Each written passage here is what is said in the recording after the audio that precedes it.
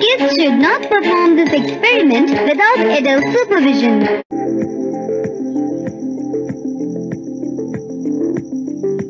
Let's build a simple electromagnetic train. Take a lengthy copper wire coil.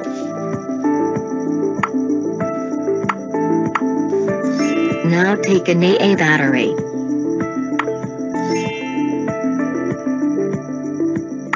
Now place 3 neodymium magnets on either side of the battery so that they stick to the battery.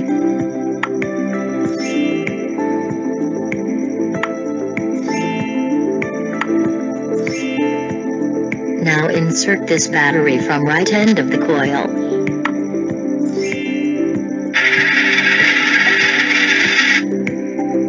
Wow! You see an electromagnetic train that just passed through this coil. Let's do it again.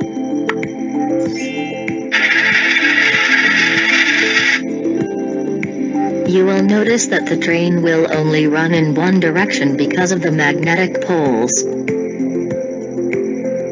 Morales, when you put the battery and magnet inside the copper coil, it causes electrical current to flow through the copper wire, creating a magnetic field in the section of the coil around the battery.